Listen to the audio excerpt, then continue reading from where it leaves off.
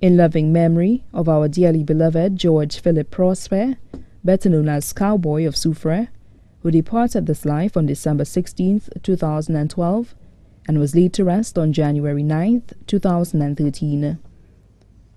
A year has passed by so swiftly since you have been gone, though it seems like you left only yesterday. Knowing you are in a better place looking on us fills us with a knowing peace. The sea still rocks, the boat's afloat. We think of you coming home in the twilight with laughter and joy of life. We take comfort in the knowledge that we will see you someday. Someone so dearly loved, so popular with his friends. We should not cry forever, for this is not the end.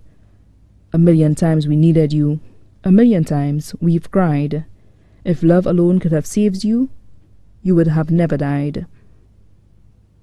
In life, we loved you dearly. In death, we love you still. In our hearts, you hold a place no one can ever fill. A light for your household is gone. A voice from our love is stilled. A place in our vacant home which can never be filled. Some may think you are forgotten, though on earth you are no more. But in our memory, you are with us, as you always were before. It broke our hearts to lose you, but you did not go alone, as part of us went with you the day God called you home. Your precious memories are for keepsake, with which we will never part.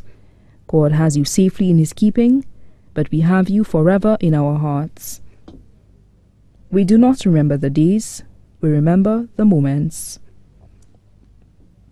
Words provided by his wife, children, grandchildren, stepchildren, brother, sister, nieces, nephews, and friends. We all miss him dearly. Special announcement. A memorial mass in honor of our dearly beloved George Philip Prospere, better known as Cowboy, will be held at Our Lady of the Assumption Catholic Church in Soufrière on Saturday, December 14, 2013 at 6:30 p.m. Family and friends are kindly asked to take note.